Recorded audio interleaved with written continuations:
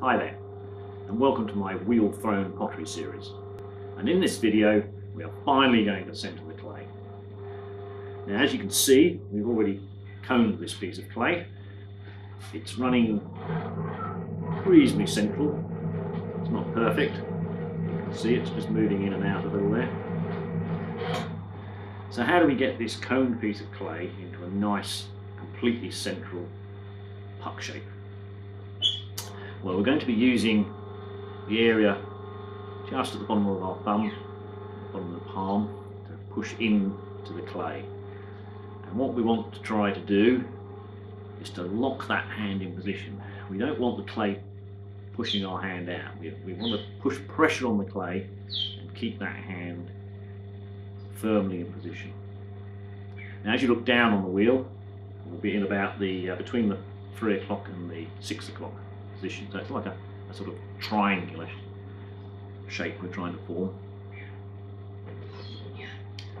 With our other hand, we'll be using the edge of our hand here to push down on the clay, just straight down on the top.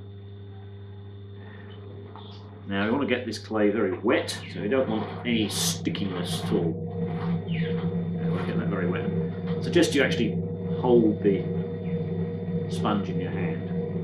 And the other thing we want to try and avoid is this, sometimes you get a ridge of clay just build up on the bottom there. Just remove that. Get rid of it. Because you want your hand to be down firmly on the wheel.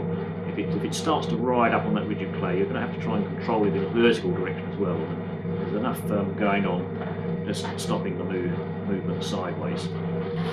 So we run the wheel as fast as it will go, pedal to the metal. We lock our hand in, arm in to our body, onto the side of the tray there, so that we don't get any movement.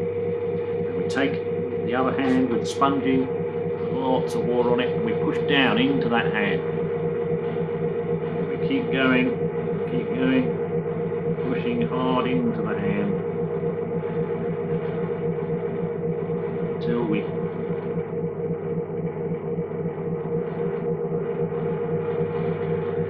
get this sort of puck shape. And as you can see, when I hold my finger here, there's no movement between clay and my finger. That gap remains constant as it goes around. And that's what we're aiming for. Now, obviously, to get this stage takes quite a lot of practice. So, what I'd suggest you do is cone it back up again. So, put hands on, fixed to the wheel again, push them together. So take that clay back up into a cone shape. So take away that ramp again. And maybe just to push the clay out. And then repeat the process again. So we're putting our hand down onto the wheel, locking it into our body. Plenty of water. The other hand pushes down, forces that clay down. And what we don't want to do is that. And as you can see, I'm moving my hand away quickly. I've really pulled that completely out of centre. So when you remove your hand from the clay, you want to make sure that you do it slowly. So I'll cone that back up again.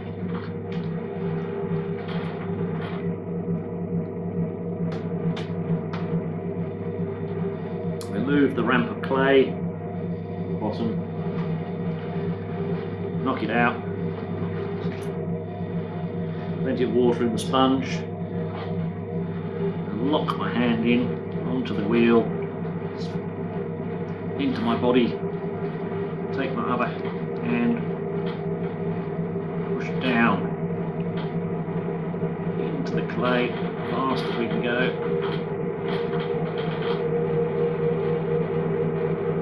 And then when we think that we've pretty much got it centered, take our hand away really slowly.